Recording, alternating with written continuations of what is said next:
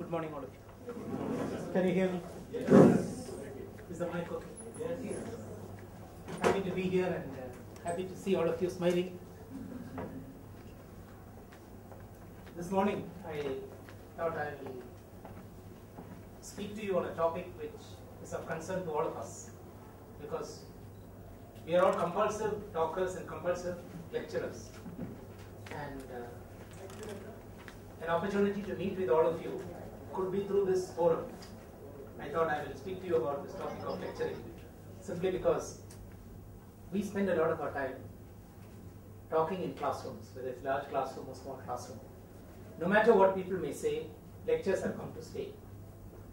And I've called this a vanishing art of lecturing, because today everybody says, I don't need a teacher. I can get all that I want on my laptop, in my bedroom, at my convenience, in my comfort, at my own pace. I don't need the living, loving teacher. Why should I waste my time sitting in a class when I can get all that I want without attending the lecture? It is in that context I am addressing you on this issue. It's not only an opportunity to share with you some thoughts on lecturing, it's also an opportunity for me to talk to you, because instead of my talking to you informally, I wanted to meet all of you at some point of time. So I thought you can also interact with me, you can stop me anytime, don't wait till the end of the lecture, you can always stop me, also disagree with me, that's more important. When I hear somebody disagreeing, then I know you're thinking. If everybody keeps quiet, then I know that you're not thinking. So I call this the vanishing art simply because we have to reassess, relook at our status as teachers and lecturers when we address students in the classroom. I'll start with a quotation. When I give a lecture, I accept that people look at their watches. But what I do not tolerate is when they look at it and raise it to their ear to find out if it has stopped. Very often this is the situation. The lecturer is not stopping. My watch also has stopped. This is the situation. Very often this is what is prevalent in a classroom situation. People have had enough of lectures, and at the end of it, they are just fed up. They will run out of lectures. When you hear the word lecture, lecture, lecture, lecture, lecture, what is the echo that you get? Torture, torture, torture, torture. Lecture and torture are very close, and they sound very similar. And remember, lecture is always painful.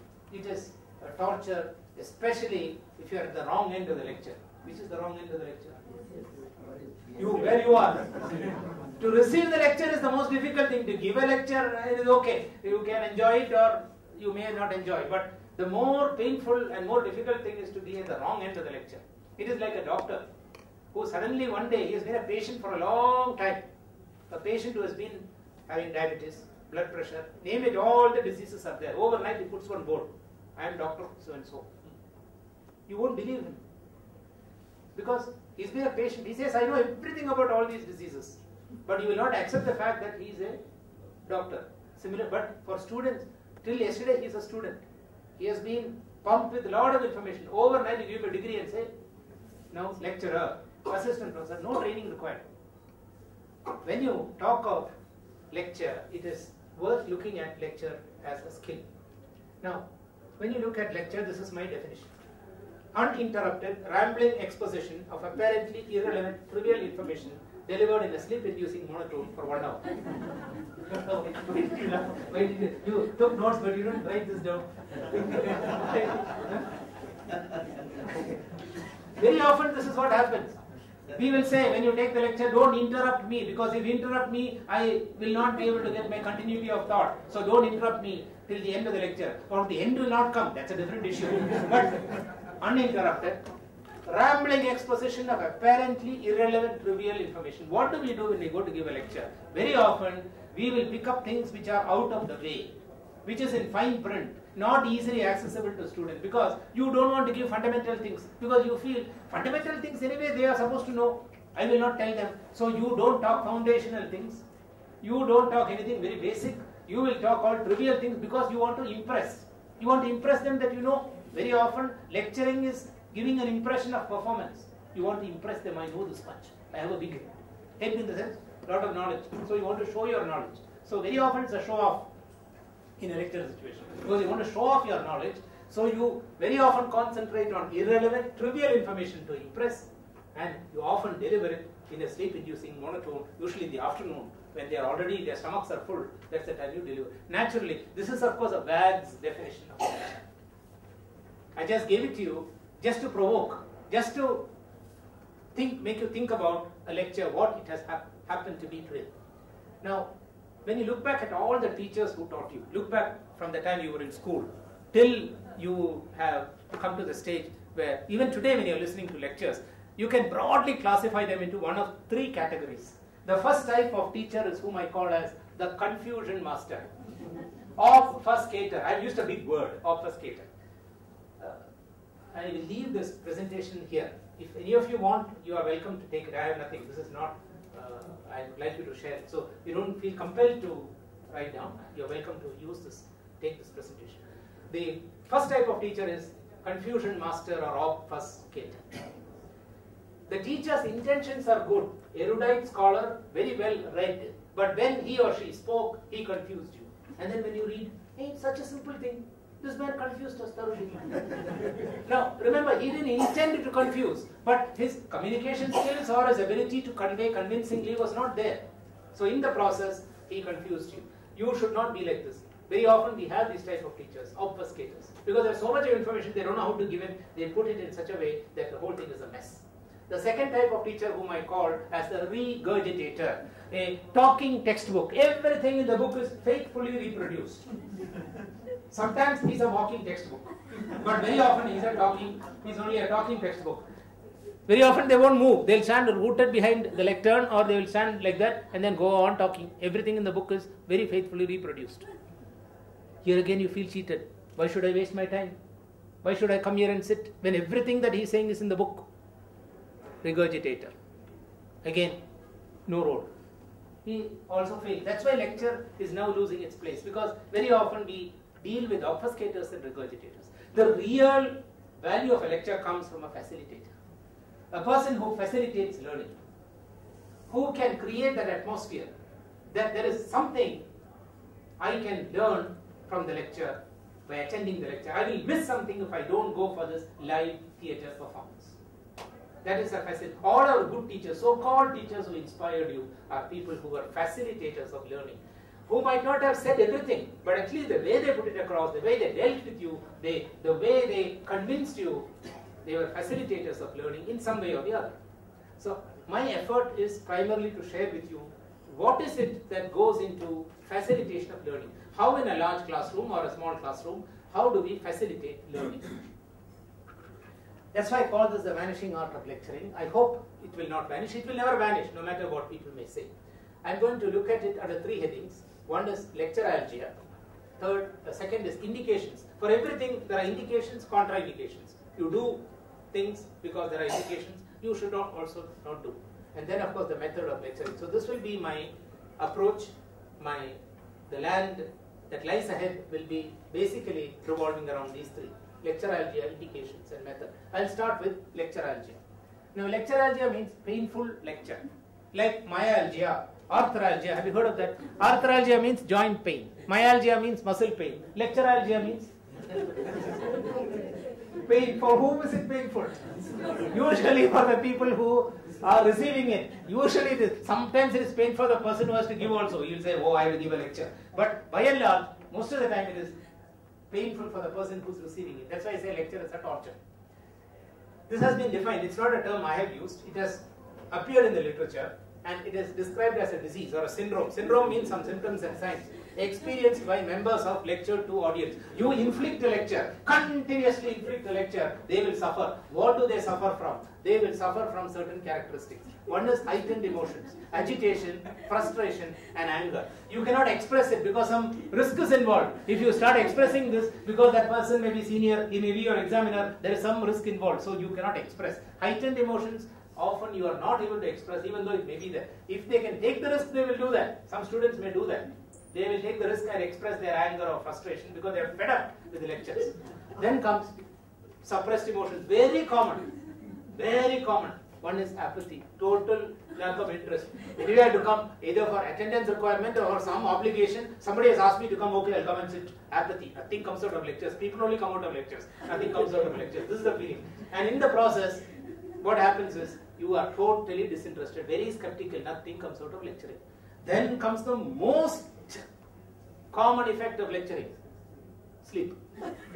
We call it somnolence. You don't need drugs, you don't need barbiturates, you don't need any drugs. You give a lecture, people will fall asleep. Best sedative.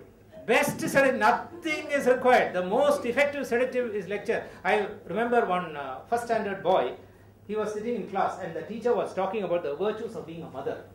Mother is the most wonderful creation in this world. Nothing can replace the mother, and the teacher was talking all glory about the mother. And then the teacher asked one question to the class. In this world, who is better or who is greater, teacher or mother? And immediately, yes, like you, one student said, teacher. This class teacher was upset. You are saying teacher is, I'm telling you the virtues of being a mother, and you are telling teacher is better. Why? And this boy said, in my home, I have a little brother. To put that fellow to sleep, my mother has to dance, sing, do so many things. The fellow will not fall asleep at all. Whereas you, when you come and stand, everybody, in 1 minute, everybody is asleep. Now this is what happens. That's why we say a teacher is more effective because you get in 1 minute, everybody is asleep. So I consider you greater than the mother. So that's why I say somnolence. Nothing can put people to sleep as a lecture can. You don't need drugs. Pharmacologists, people who deal with drugs, just as a attend a lecture will fall asleep. So remember this. Having said that, we must ask why we cause lecturalgia. Why is it that some lectures you're able to be awake, but most of the time you fall asleep because lecture objectives are not clear? Why is it that I'm speaking to you about something? We often don't tell our students why is it important for them to know this, either for their life or for their profession or for their practice, whatever. If you only tell them you're going to pass the exam, it's okay. That is not the purpose. You must tell them why, if you know this or you learn about this, it will help you. We never ever make our lecture objectives clear. Second, we often have so much information, we give it in a disorganized way. We never give it in a capsule form. We never give it in a tablet form. We never give it in a syrup. When you take a medicine, you want it as syrup or tablet or capsule. When you give a lecture, you simply dump the information. And the poor fellow, he can't grasp even the basics. So it's often disorganized. Very often we as teachers make this big mistake. Too much, too fast. We simply deliver information at breakneck speed and the person cannot absorb. Leave alone, get it inside, he cannot understand anything at all. We give too much too fast. These are the causes of lecture. And then of course, we don't relate or respond to audience needs. What I mean is, we often teach the subject, we don't teach our students. I repeat that. We teach the subject, we don't teach our students. Meaning, we are so concerned about teaching our subject, we forget that people listening to you are human beings who have not even understood some fundamental facts. We have no concern, we have no care. Basically it means we have no concern and care. When these things happen, the lecture becomes a cause of lecturalgia. Then the question comes, why lecture? If lecture has got so many disadvantages, why do we lecture? First, lecture so that you inspire. Second, to influence. Third and only third, inform. Unfortunately, most of the time, when we lecture, we try to inform first, influence rarely, inspire never. Never. And that's why people lose faith in lectures. Because they say, nothing comes out of lectures. It's a total waste of time. And this is the situation that prevails. Inform last. Inspire first, influence second. Influence in the sense, learn more about it, go read about it, kindle that interest, inspiration. So if the good teachers have left an impact on you with your hearts thumping, they are people who have inspired you. You might not remember what they said, but you remember how they did it. These are the great teachers who have had an impact on you. Inspire first, influence second, inform third. Very often problems arise because you invert this. You want to inform first. And if information giving becomes the primary objective of lecturing, then you have faith. So keep this in mind. If you can't do this, don't lecture. You can do any other method. Mic is not working.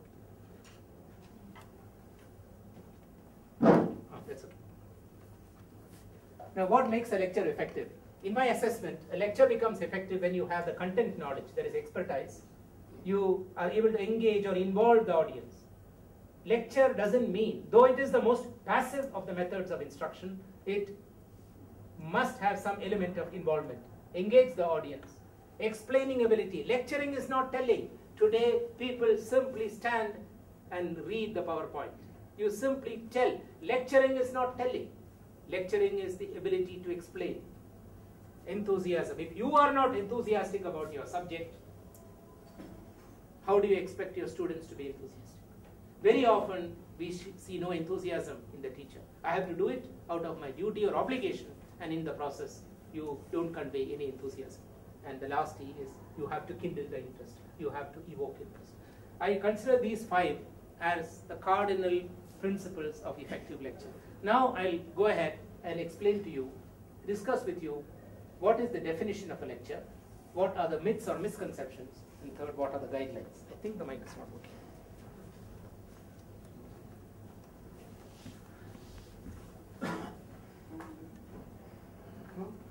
I'm okay, I don't need the mic. Let's look at the definition of a lecture. By definition, not the definition I gave you earlier, which you did not want to take down.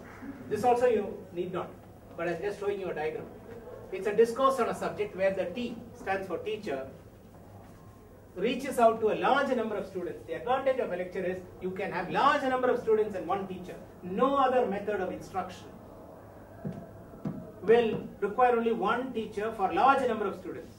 If you have seminar or tutorial or anything else, you will require 4 teachers, 5 teachers for every session, meaning for every 15 students you'll have a teacher, or for every 10 students you'll have a teacher. That is required. Whereas for this one, lecture, even if you have 200 students, this morning we saw, when you had 200 people, one teacher is enough. So it is easy and convenient form of delivery. One teacher reaching out to a large, provided you take some care. What are the misconceptions about lecturing? The first misconception about lecturing is covering information is teaching. We often think covering information is teaching. In army, yes, covering the ground is possible. But in lecture, let us not try to cover everything. Covering information is not to be equated with teaching. Very many times teachers make this mistake of trying to cover everything. It is in uncovering the excitement is, not in covering. Unfortunately, we try to cover everything, and when you cover everything, there is no excitement. So let the students know, I am not here to cover everything. So covering information is not to be equated with teaching. Second, speech making is often equated with instruction. Meaning, when you give a speech, this is the politician who gives a speech. He is not concerned whether people are coming in, people are going out, people are daydreaming. They are not worried. When you are instructing, when you are a teacher in a classroom, you are vitally concerned. I want my students to be with me. At least you must understand something of what I speak. So speech making is not to be equated with instruction. No questions means understanding. At the end of 60 minutes of a lecture, you ask, any questions? Will anybody dare ask a question? Because you will start your lecture again. And you can imagine, one person has asked a question at the end of 60 minutes and you have started your lecture. What will happen to that person after 60 minutes? When you leave the class, everybody will pounce on him and say, don't ever ask a question again. If you have anything, go and meet him privately. Don't ruin our lunch time, our break time, this is what happens. So no questions does not mean understanding. No questions means we had enough of you, please go. That is the message. You have to be humble enough to accept that fact that when people keep quiet, they had enough of you, please go. So no questions does not mean understanding. Pleased group reaction. Anonymous feedback. You give feedback forms at the end of 5 or 10 lectures. It's customary for us to do. Our students are very kind. No matter what you do, whatever you inflict on them, they will write good things only about you. Because they don't want to take any risk. Because they know your handwriting. He knows your handwriting. You know his handwriting. So they are afraid. That is one. Secondly, they are very kind. Our students are very kind. No matter what you do to them, they will write good things. So pleased group reaction simply means you have been nice to them or kind to them. Or they have been kind to you. It doesn't mean learning has taken place. So don't equate pleased group reaction to learning. And the next myth is, we often equate academic success to teaching skill. Meaning, when you want to appoint a teacher, whom do you appoint? The topmost student of the class. Gold medalist, who has got 10 publications, so many research papers. Fellow cannot teach for nuts. He cannot communicate. The obfuscators all come in that category. I'm not saying being brilliant doesn't make you a good teacher. I'm just saying you can have. I had a classmate of mine, Pandian. First in all subjects. Every year he used to be first. Today he has become a professor. But when he speaks, nobody understands. I tell Pandian, what Pandian, you are, I can't understand what you are talking. You are not at my level. You are in some other world. Because what you speak, I can't understand. Because he's at that level. So we often equate academic success with teaching skill. When you want to appoint a faculty, our criteria for selection are not based on teaching skill. Our criteria of selection is how well you have been a student. And that is what I mean by saying academic success is often equated to teaching skill. Means we believe somebody who had good intellectual achievement may have pedagogic ability, which may not be. May not be. Which means we have said the best learner is often the best teacher, which is not. It may so happen, it's luck, if the best student becomes the best teacher. But very often we have observed the topmost student in a class is not necessarily the best teacher. That doesn't mean you go and appoint somebody who has failed several times. But I would think that is better because he'll understand all the problems. He will. Actually, I would really think a person who has failed several times is a much better, compassionate, considerate teacher because he will really know what the problems of students are. Like that, to me, patient becoming the doctor. Pardon, patient becoming enough. Exactly, exactly. I really feel that I want you to be aware. I am not saying this is the solution, but I am just suggesting when you select a teacher, look at that component as well. Otherwise, you'll have people who are at that level in a totally different atmosphere. They will not able to reach out, and then you teach the subject and you don't teach the students. So these are myths. So how many misconceptions? Do you recall any one of these? Anyone? Anyone?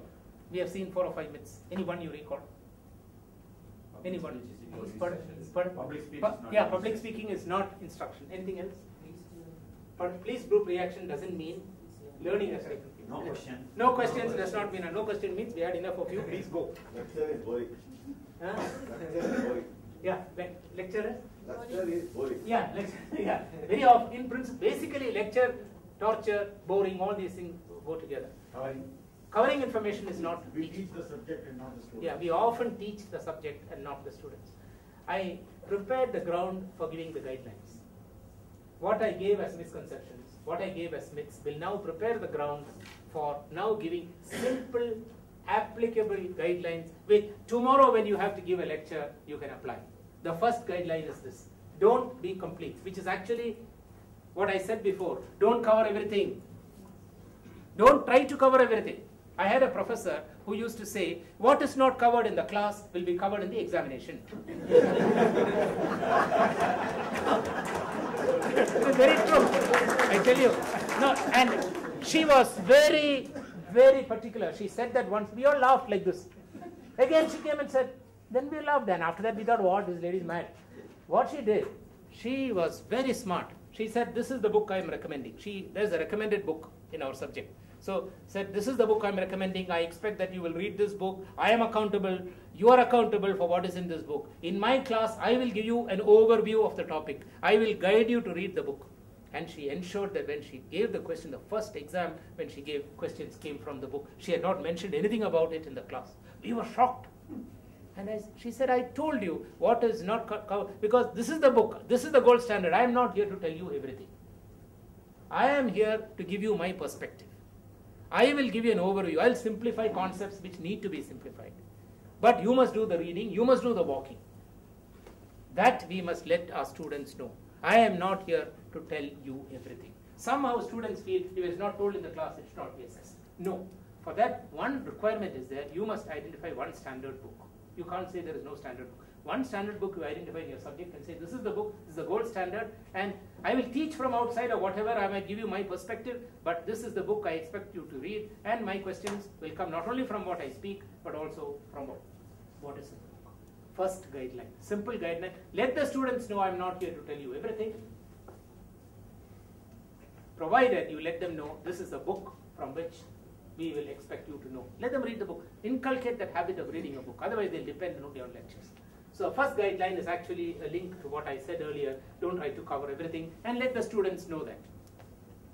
The second guideline is don't mention anything once. If something is important, repeat. If something is important, reinforce. I had a professor who was talking about I just give you an example in medicine, simple example. Mitral stenosis. There is a valve in the heart called mitral valve. That valve can get stenosed. So he came to class one day and said, what are the causes of mitral stenosis? Give me 5 causes. First cause, rheumatic carditis. Second cause, rheumatic carditis. Third cause, rheumatic carditis. Fourth cause, rheumatic carditis. Fifth cause, rheumatic carditis. What is he saying?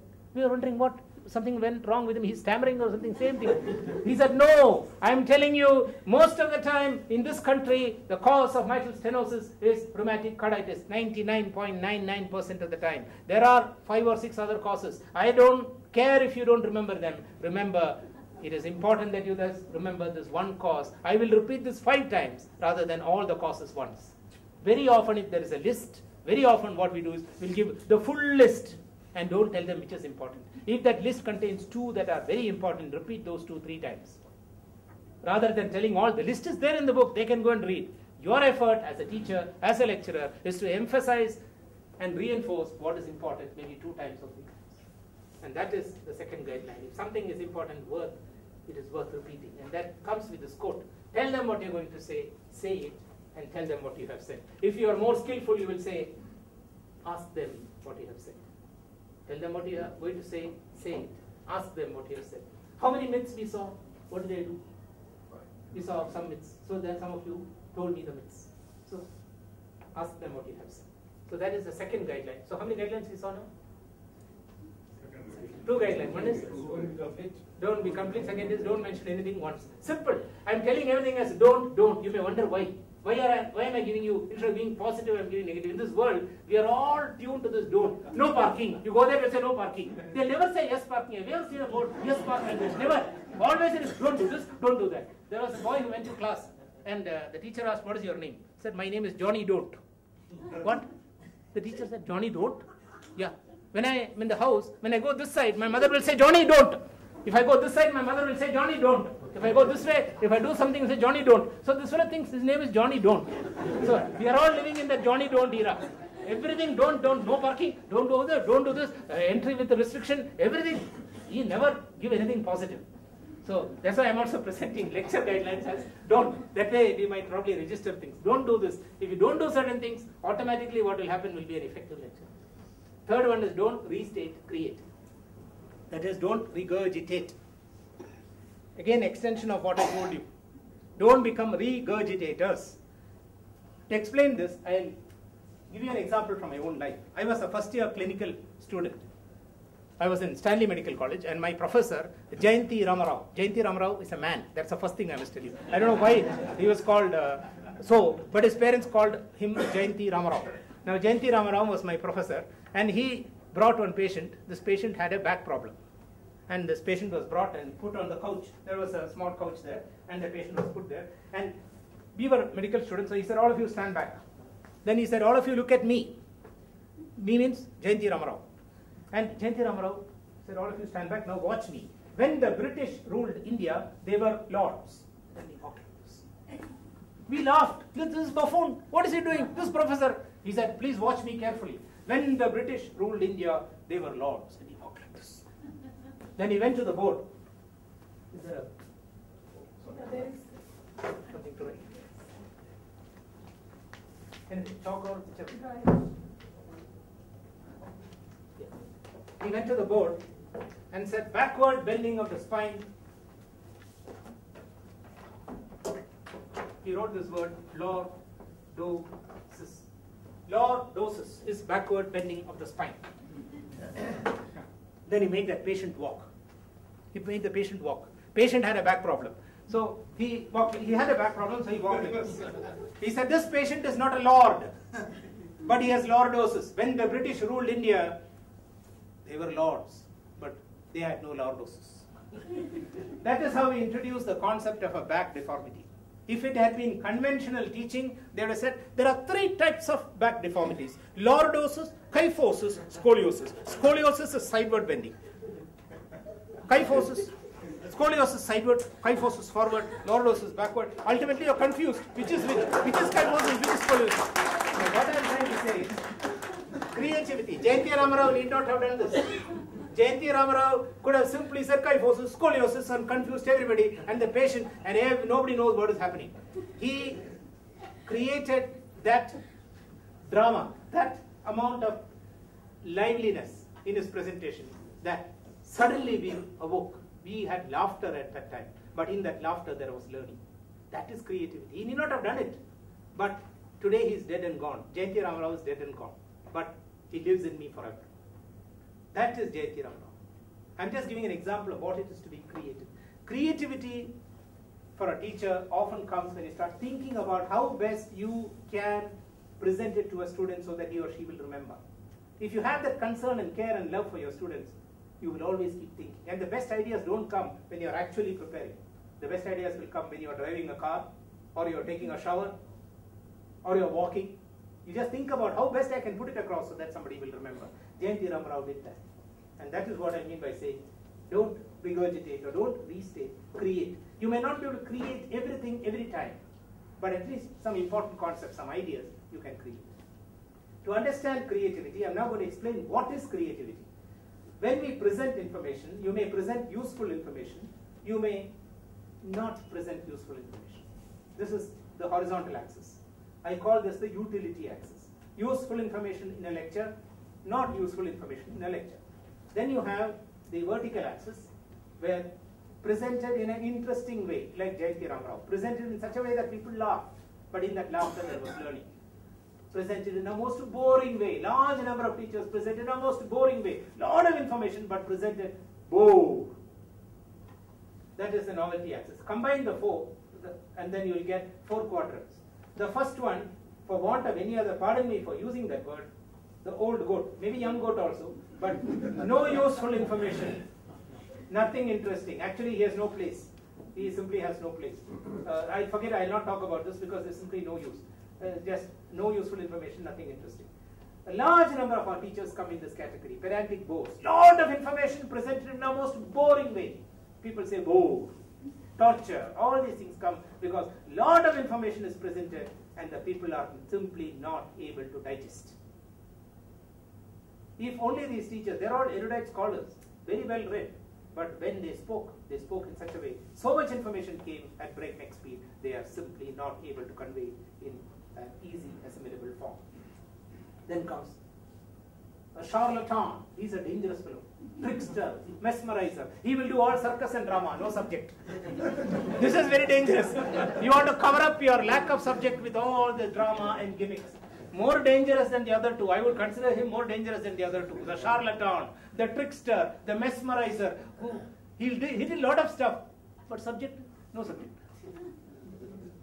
This is dangerous. But the real creative teacher is one who combines useful information with interest, makes it lively. Jayanti Ramarao. I just gave one example. There are several other examples, but I'm just showing you what it is to be creative. Creative simply means that effort on your part to make it live, a live theatre performance, more than an audio cassette, more than a video cassette. Very often we see students saying, oh, handout is there, no, I need not come for the lecture. PowerPoint presentation is there, no, you give it to me. The student must get a feeling, I am missing something if I don't attend the lecture. He cannot get it through a handout, he cannot get it through a PowerPoint, he cannot get it through a video cassette. He must get the feeling, I have missed a live theatre performance. Then only you make lectures meaningful. Creativity is that skill. If you can do that, I know you cannot do it for every little thing, but if you can bring that life into a lecture, you have achieved what a lecture should do. So we have seen, first guideline, don't be complete. Second is, don't mention anything once. Simple guidelines. All this you know, I'm only giving a structure. Third one, don't restate, create. Wherever possible, bring it to life. Next one is, don't confess, profess. You are a professor, that means you profess something. You believe in something. If you stand here and say, the topic I'm taking today is a very difficult topic. Nobody understands much about the topic. It's very abstract. Even though I speak about this topic, you will not understand anything. Even if you write anything, we don't know what is right and what is wrong. You may not get marks because we don't know what is right and what is wrong. But still you'll have to write because it is there in your syllabus. This is expected of you. It's a very difficult topic, but still I will try. I'll try my best. to explain to you, even though much has been written about it, little is known about it. Now if I stand here, a professor on the subject, expert, is saying, very difficult topic, I didn't understand, I found it difficult. You students are looking at me, professor doesn't know anything, me, poor fellow, I don't know anything, finished. When you confess, stand and confess, I don't know anything, very abstract, very difficult, this is the result. When you present something, present it with authority, aplomb, as if that's the most important thing in the world. If you are not enthusiastic, if you are not convinced, how will you enthuse someone? How will you convince someone? How will you inspire someone? You must speak as if what I am speaking today is the most important thing in the world. If I stand here and say, lecture has been in practice over several centuries in different institutions, management institutions, health science institutions, engineering institutions, lecturing as a skill, nothing much comes out of lecturing. If I start talking like this, you will not only not come here, you will run away. Next time you know that I am coming here, you will disappear from this place so that you are nowhere. You will take leave also so that you will not come back. Now if I start and say lecture is like this and I don't give you a visible live performance of a lecture which can be effective, then you are not going to convince it. So basically it is that. Don't confess, profess. Simply whatever you know, you convey with gusto, with all the authority, with all the enthusiasm. If you are not enthusiastic about your subject, how can you ever make your students enthusiastic? They lose interest. We have, in our own lives, we have seen people. We are inspired by somebody because he is so committed. He is so enthusiastic about it. He believes in it. He is so involved. And that is what I mean by saying, don't confess, profess. Don't extemporize, organize. We all have fund of knowledge, plenty of information. Our problem is to put it across in a capsule form, to put it as a tablet, to present it as a syrup. That is the most difficult thing. To give the short lecture is more difficult. Woodrow Wilson, one of the former presidents of the United States, was asked to give a speech. He was asked to give a lecture. They asked him to give a lecture. And Woodrow Wilson said, how long do you want me to speak? If you want me to speak for 5 minutes, give me 1 month time. If you want me to speak for 15 minutes, give me 15 days time. If you want me to speak endlessly, I'm ready. We teachers are like that. We are ready to speak, go on speaking. The most difficult thing for us to do is to keep quiet. The most difficult thing for a teacher to do, I was just telling at tea time, the most difficult thing for us to do is to keep quiet. And to speak less. What can be said in 5 minutes? It is much more difficult to get things done in 5 minutes. That's why presentations, whenever you go for a grant or anything, they'll ask you to present in 5 minutes what you want to present. If you can't do it in 5 minutes, you may speak for 1 hour, nothing much can happen. So, what I'm trying to say is, spend your time on how you are going to present, how you are going to speak, rather than what. The what is already there in your head. Spend your time how you can package it and present it. Don't extemporize, organize. So we have seen how many guidelines now? Very often. Yeah. Yes. The other thing is, in a lecture, especially when you have a 60-minute lecture, you have to break the monotony. Breaking the monotony means giving pauses, giving intermissions. Even when you watch a cricket match or watch a serial, there are intermissions. Suddenly they'll put one thing. When you don't want it to come, doom, it will come. And then you are wondering, what is this? But at this time only he wants to bring. In a lecture too, you must bring some breaks. If you don't put a break, people will fall asleep. Like all these electrical apparatus, you put it on for some time. After some time, it will go off. Because the fuse goes off. Similarly, human mind is like that. After 20 minutes, it will simply go off. It will go off to the city, it will go off to all other places, and your mind will be wandering. You have to break the monotony. One way you could do it is, just 15 or 20 minutes through the lecture, ask somebody, can you recall one point, one thing that you have written, one idea, one thought, one concept, one phrase, anything that you remember so far that I have told, can you remember one word? Even if you can't remember, look what you have written, one word can you read? Break the monotony. Breaking the monotony is key. If you are giving a lecture, because lecture is the most passive of the methods of instruction, you must make a very conscious effort to break the monotony. Maybe 15 minutes, every 15 minutes or every 20 minutes, at least 2 or 3 intermissions must be there, so that you just break the monotony. Do you have a system of taking attendance? I'm just asking. Yes. Is it there? When do you take attendance? Usually beginning or end. My suggestion is, why not you take attendance midway through the session? Advantage is you're breaking the monotony. And tell them, class is not over, I'm going to come back. But while I take attendance, share your notes, catch up on what you missed, see your friends' notes, let there be some swapping of notes, some noise, some healthy noise. Try taking attendance midway. Get them used to that. Because the first and the end of the class are the best times. People are most attentive in the beginning and most attentive in the end. Because class is going to end, they are very attentive. Beginning, people are very fresh. And we waste our time either taking attendance at that time or doing some totally inconsequential things. So that is the time that you need. Put that break in the middle. Just a suggestion. You can try it out. There's a book actually, 53 interesting things to do in a lecture. It's I have that reference. I'll send it to you. That by Headshaw, H-A-B-E-S-H-A-W. 53 interesting things to do in a lecture. But don't do all the 53 in 1 hour. Then you cannot do anything else. So 1 or 2 you can select. But I have a summary of that article, which I can send it to you. But it just gives you an idea how to break the monotony in a lecture. So we have seen simple guidelines. First is don't be complete. Don't tell everything. It is not possible. Let the students know I'm not here to tell everything. Second is don't mention anything once. If something is important, repeat. If something is to be forgotten, tell only once. And then you can go back and say, I told you once, no. They'll say, yes, I've clearly forgotten. If something is to be forgotten, you can tell once. Which means you don't have to tell at all. It's as good as not telling. So if something is important, worth repeating. What am I doing now? Yes, I will drill it into your drill. You will never forget this. You will curse me. Why is this fellow? What does he think? Are we duds? But I want you to remember. No matter what you think, I want you to remember this. So I will repeat, whether you like it or not. This is, don't mention anything once. Don't restate, create. Jayanti Ramarao. If something can be presented in an interesting way, let people laugh at you. Doesn't matter. But in that laughter, there will be learning. They will remember you much later because some of those concepts you will remember forever. Don't confess, profess, be enthusiastic. Whatever you do, show that enthusiasm. It should be infectious. Enthusiasm should just go to the rest of the people so that there is somebody whom you inspire. This is basically about inspiration. Don't extemporize. Spend your time on how you are going to present, not so much on what. What is okay, you already have the expertise, you have the experience.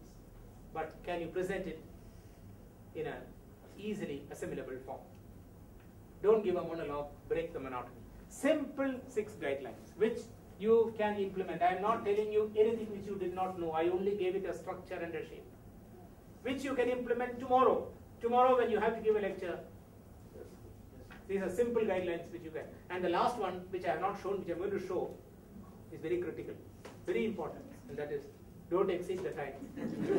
Very important. You must do what Sunil Gavaskar did. You know what Sunil Gavaskar was India's opening batsman, wonderful batsman, leading India's opening, batsman. As a batsman, he was wonderful. Suddenly one morning he said, I am retired. Huh? People said, you retiring? Sunil Gavaskar retiring? No, you can open India's opening open India's batting for another 2 years. He said, no, I have retired. People asked, why are you retiring? Not, why are you not retiring?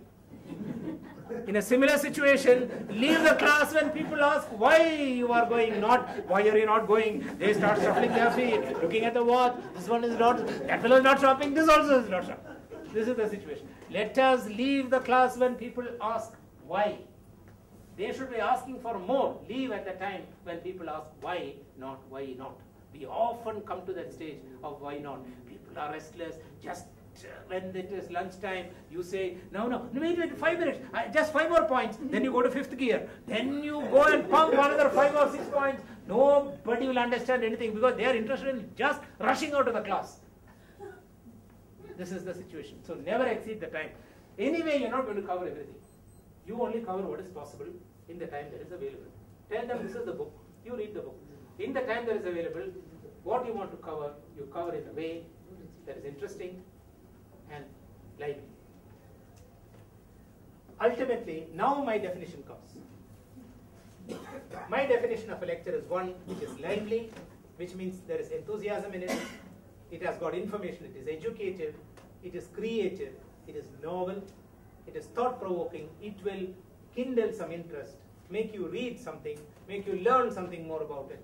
It is you are teaching the students, not the subject. You are at the same wavelength, not like Pandian. You are at the wavelength with the students. I am with you, are you with me? make it relevant. Why am I speaking to you about it? Most important, there is a theatre element. It's so appropriate that you have here in this very campus something close to theatre, film, theatre, media. It is so important. I believe a live theatre performance has got that component. I'm not saying that you should be acting all the time, but at least there is an element. You have seen people who are so absolutely lifeless when they give lectures. And what do they inspire? Nothing. So there is an element of enjoyment in theatre, in lecture. If a lecture has to be effective, there is an element of enjoyment, so that the student feels, I have missed something. Ultimately, it is this. We often say power corrupts. Have you heard of this? Power corrupts. I tell you, PowerPoint corrupts absolutely. Today, nothing has corrupted our lecture system than PowerPoint. We have killed more people by PowerPoint. We simply stand, project the PowerPoint and read what is in the PowerPoint. If there is no PowerPoint, if there is no power, there is no PowerPoint. When there is no PowerPoint, there is no lecture. You cancel the lecture. This is the situation. We have become so dependent on the PowerPoint, we cannot lecture without a PowerPoint. Nothing has corrupted the practice of lecturing as PowerPoint today. And there's an article, I'm not creating this, we have seen an article, Death by PowerPoint. We have killed most people, most of the students run away from lectures because they are fed up. PowerPoint, go on reading and then they say, okay, you send me that as attachment or something like that. There is simply no involvement. Remember, it is not the PowerPoint that will make the day. The best visual aid is not the PowerPoint. The best visual aid is the teacher, the living, loving teacher. If you can't deliver, the PowerPoint cannot. You cannot take refuge behind a PowerPoint. You cannot take refuge behind any visual aid. The best visual aid is you, the teacher. Nothing can replace you. PowerPoint is an aid. Unfortunately, we have become so dependent on the PowerPoint, we simply project everything on the PowerPoint and read the PowerPoint. We often read the slide, we never discuss or talk about the slide. The ideas must be there, you must talk about it. Unfortunately, we simply read the PowerPoint, and there we have failed. I want to remind you what are the things you should not do. One is, don't annoy people with your presentation. Don't bore people, don't confuse, don't distract, and don't exhaust. Annoy means don't irritate people, don't bore them, don't torture them, don't confuse them. When you have too much facts, you will tend to confuse. So make sure what you're going to speak. Distract them with mannerisms or anything that might probably take them away from the message, and don't tell everything. I'm going to conclude with an experiment which will capture all that I have told you. Please may I have these slides. It is about the lecture and its impact on students. I'm going to start with a student represented as a reagent bottle. Narrow neck, nothing comes out of lecturing. Anyway, I have to go. So he is waiting for the lecture. You are waiting. And you are going, you are the teacher. Teacher is going to give lecture. This is the teacher. I am showing this as the beaker. Some of you who have seen this is in the laboratories, you have seen beaker. So this is the teacher. Teacher is going to give a lecture to the student. So teacher, and this is the student. This is the information. So much information is there in the library. So much. So you have been told, don't cover everything, don't be complete. So you decide, okay, now for this student, for this level, I can only teach this much. So this much I cannot, there's so much information, anyway I can't teach all that. So you fill yourself with information and go and give a lecture. What happened? What is the problem here? Huh? Nothing went inside. What is the problem? Why it didn't go inside? Why? It is just, lid opener. I had not opened the lid. What is meant by lid opener in a lecture? Opening the mind. How do you open the mind of a student? They are coming after so many experiences. You have taken a lecture 4 days ago. And they are coming. So many things have happened. So many other subjects. So many other experiences. They come back. They are having so many things in their mind. How do you open the mind so that they become receptive? What is meant by lid opener? Recap, wonderful. Recap, making the relevance. Pardon? You can empty. That's okay, but I want opening the lid. Lid opener in a lecture simply means preparing the ground, making them more receptive. Tell them why this is important, how it is going to help you in your life or whatever. We never ever spend some time explaining. I still remember my class, my first class on ECG. You know what ECG is? My teacher came to class, I was a first year student. The teacher came and said, ECG, P, Q, R. She went down writing on the board. I was thinking, what? I'm going to become a doctor. And E, what is P? What is Q? I didn't know what is PQ. She didn't spend 2 minutes telling what is ECG, why ECG is important. She could have just spent that 3 minutes telling what is the importance of an ECG. When somebody has a heart attack, you do an electrical recording. That was not spent. At the end of the day, when I went, I realized what I missed. Because it didn't make any sense to me. My mind was not open at all. After that, I switched off. Because I was wondering, what is this P, Q, R, some waves? It doesn't make any sense to me. So lid opener simply means making the mind. Students are coming after so many experiences. They are coming after several other classes. Bring them back. Bring them to focus. That is the first step. So what you do is, you open the lid. And then you fill yourself with information and dump the information. Now what happened? I opened the lid. Now what happened? Why? What? You said I didn't open the lid. Now, little better than last time, but something has gone in. But not as bad as last time. But what is the problem here? Pour it slowly with concern. If you have love for your students, if you have concern and care, if you want to teach the students, not the subject, then with love, with care, with concern, little by little, you will dump this information. And check, are you with me? How many points I told you? What are the guidelines? With concern, with care, little by little, are you with me? But very often, what do? We have no concern and care. When you have a child at home, when you want to feed a 1-year-old child at home, what do? You will sing, you will dance, the child will be looking here, and that time one spoon you will give. And the child doesn't know the child is eating. You just hoodwink the child into believing that he is looking at something, and you make the child eat or drink. When it's a student, you don't care. You just take this and then dump this information. Fellow will collapse with the enormity. You have no concern, you have no care. You dump the information. The fellow will just collapse. This is what happens. If you have that concern and care, little by little, you will transfer. Very often, we transfer that without any care. If you have that concern and care for a student, are you with me? Will you just repeat what I said? If you have that love and concern, you will do that. Can you do anything to facilitate this transfer? Can I do anything to transfer this easily, more easily? Funnel. Yes. If this is the teacher, this is the student, the funnel represents your PowerPoint or visual aids. So I'll use this funnel represents visual aid or PowerPoint. I'll use the funnel. So when you use the funnel, what happened? Huh? What is the problem? I have abused the funnel. Very often we abuse PowerPoint. We make a hash of a PowerPoint presentation. What should be used like this? Be used like this. Whatever little was going also will not go. You see the orifice, it has become smaller. Now, whatever little you want to pour also will not go. You are making it more difficult. It's as good as keeping it closed only. Now, this is what we do. Very often we abuse PowerPoint and then our presentations become terrible. Our lectures become horrible. When you want to use, nobody is saying you should use, but if you decide to use PowerPoint, make sure you use it properly. Then it will facilitate transfer. I want you to remember, whenever you need to give a lecture, please remember this experiment, even if I have forgotten all that I have said so far. Thank you very much.